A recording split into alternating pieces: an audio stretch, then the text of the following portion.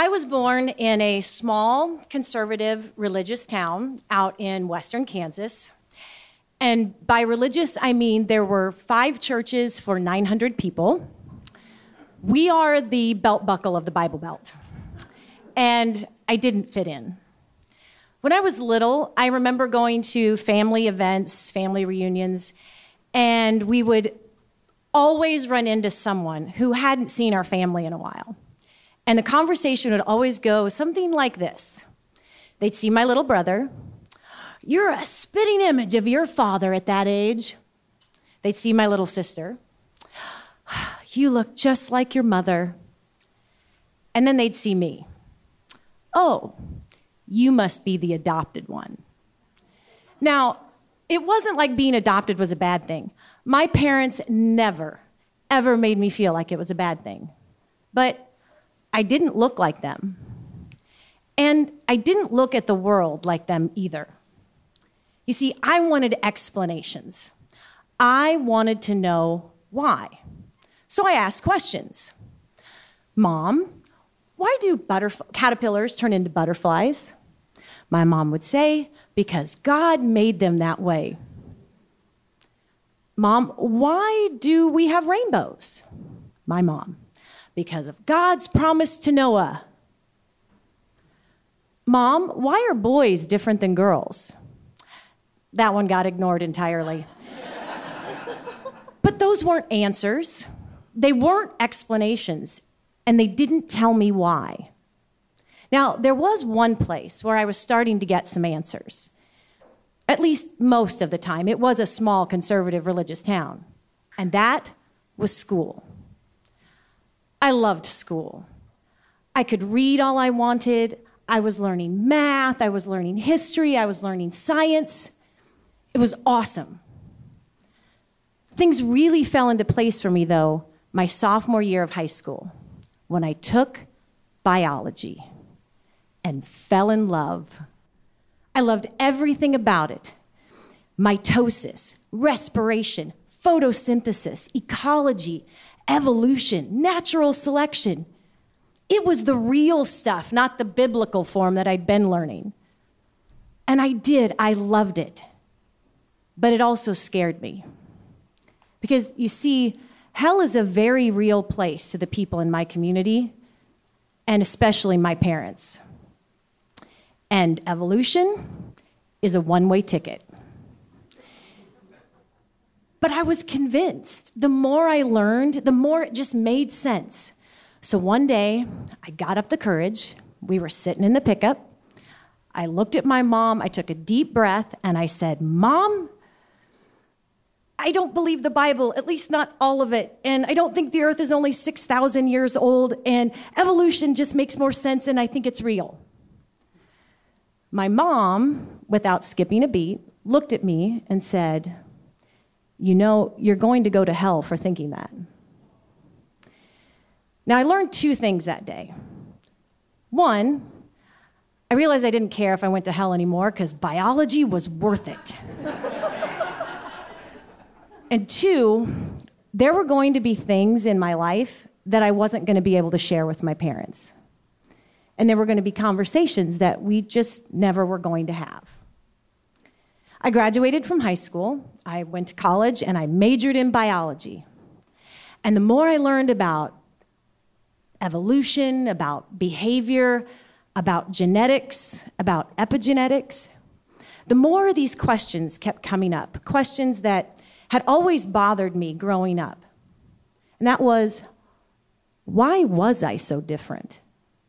Why did my brain work so differently from everybody else? Why couldn't I just accept what my parents had told me? And I was pretty sure I was never going to get that answer. I was born in a closed adoption state, which means I have no access to records. And my birth parents, well, that was one of those topics that fell under the category of we never talked about it. So those questions just hung there. They hung there as I got married, as I graduated from college. Yes, I did it in that order. They hung there as I became a high school science teacher, biology, and they hung there as I had my own kids. Now, if you know a science geek, you know that having a question you can't answer is like having an itch you can't scratch. Now, my husband knew that.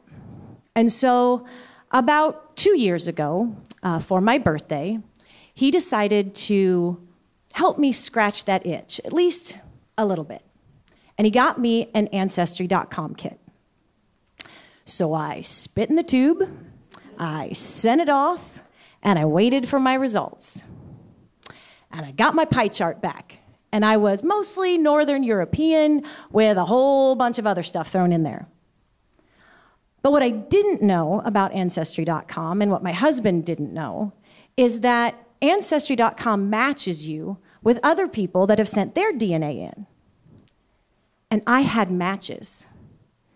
I had people out there that had the same genes that I did. And one of those matches messaged me. She was a high probability second or third cousin. She says, "Hey, I'm doing this genealogy, and I was wondering, what can you tell me about your side of the family?" So I messaged back, "Absolutely nothing." I apologized and said, "I'm adopted. I really am sorry." So she messaged me back, and she said, "Really? Well, tell me what you know. Maybe I can help."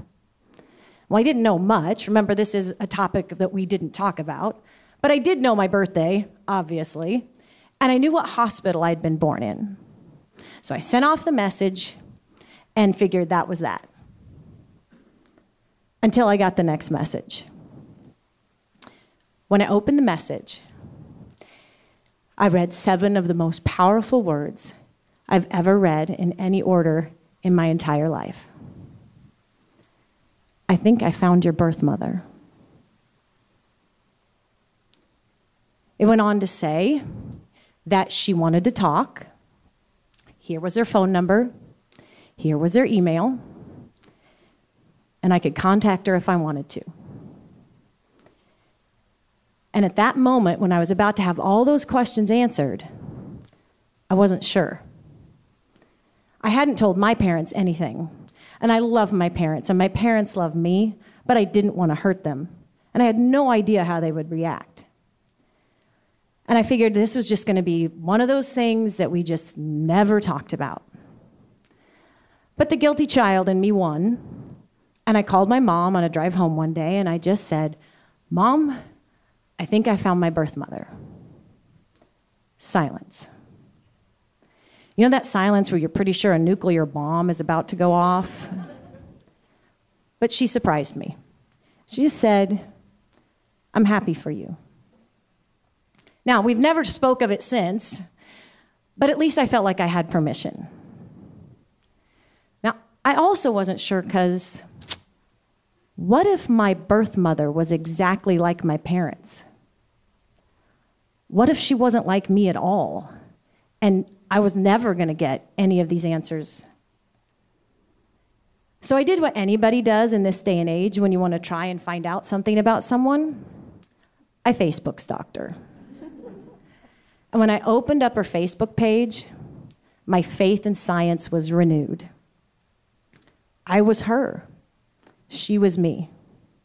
The same politics, who knew that was genetic? The same love of reading, the same love of science, it was all there. Then I opened her photos, and I scrolled through, and I found a picture of her when she was about 35. And for the first time, I knew what it was like to have someone say, "You look just like your mother." So I messaged her, and I said, "Well, it looks like you're my mom." Thank you.